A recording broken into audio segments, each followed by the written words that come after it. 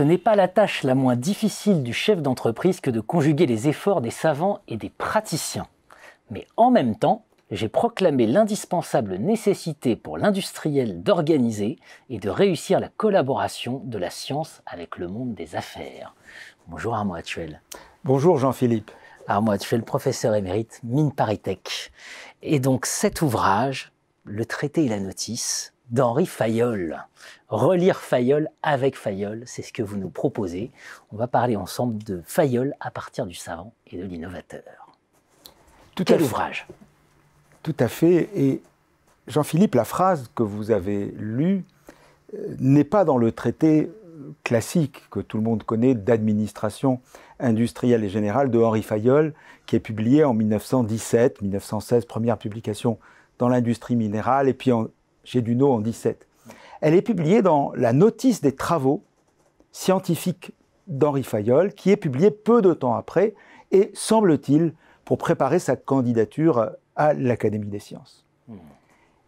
C'est la première fois, ça. Hein, c'est la première fois qu'on a le traité et la notice. Et la notice. Mais surtout, la notice, donc, nous donne une clé d'interprétation du traité. Comme vous l'avez dit, Fayol ne nous dit pas qu'il a cherché à mieux gérer. Fayol nous dit qu'il se trouve à un moment de l'histoire qui est celui de la rencontre entre le monde de la science et le monde des affaires. Et c'est vrai que ce moment-là, il est très connu des historiens, il se situe dans la deuxième moitié du 19e siècle, et il va aller en s'amplifiant. Et donc du coup, maintenant, on peut relire Fayol avec en tête la carrière de savant et d'innovateur. Ce que probablement peu de gens savent, c'est que Fayol va être un des plus grands dirigeants scientifiques de son temps. Il travaille intimement avec un grand chercheur qui s'appelle Charles-Édouard Guillaume, qui est chercheur à Genève, spécialiste des questions de poids et mesures, et avec lequel il va découvrir l'invar, qui est l'alliage au nickel qui ne se dilate pas et qui vaudra à Charles-Édouard Guillaume en 1920 le prix Nobel de physique. Et au cours du discours de réception, il citera Fayol comme étant un élément indispensable de ce processus d'innovation.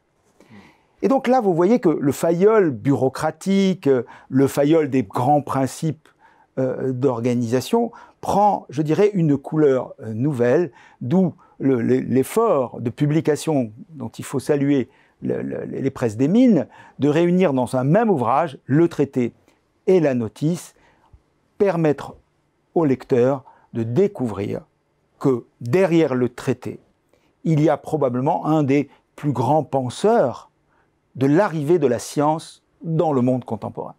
Parce que pour un chef d'entreprise, la science, c'est quand même très perturbateur. Ça change le futur. Parce que le futur, c'est à la fois les coûts que vont vous porter vos compétiteurs, qui vont très vite, vont renouveler les technologies, mais la science, c'est aussi cet inconnu dont vous allez bénéficier si vous êtes l'inventeur de ce monde nouveau. Et vous voyez que Fayol, au fond, quand il écrit son traité, introduit des notions comme prévoyance, perfectionnement, qu'on ne trouve dans aucun des traités précédents du manuel des affaires. Et la prévoyance, chez Fayol, ce n'est pas simplement le plan industriel. Certes, il faut le faire, ce plan industriel. Mais Fayol nous dit qu'il sait qu'il y a une part d'inconnu et une part d'inconnu inévitable.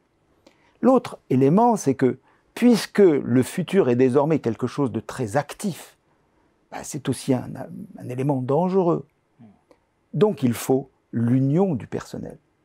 Et vous voyez que chez Fayol, l'union du personnel, ce n'est pas simplement un acte social, c'est la condition de son propre gouvernement. C'est-à-dire ce chef d'entreprise moderne, avec toute la meilleure volonté du monde et en ayant réuni les savants les plus grands, et c'est ce que fait Fayol. Fayol est l'inventeur d'un état-major fayolien où il s'entoure des plus grands esprits métallurgistes ou miniers ou chimistes de son temps.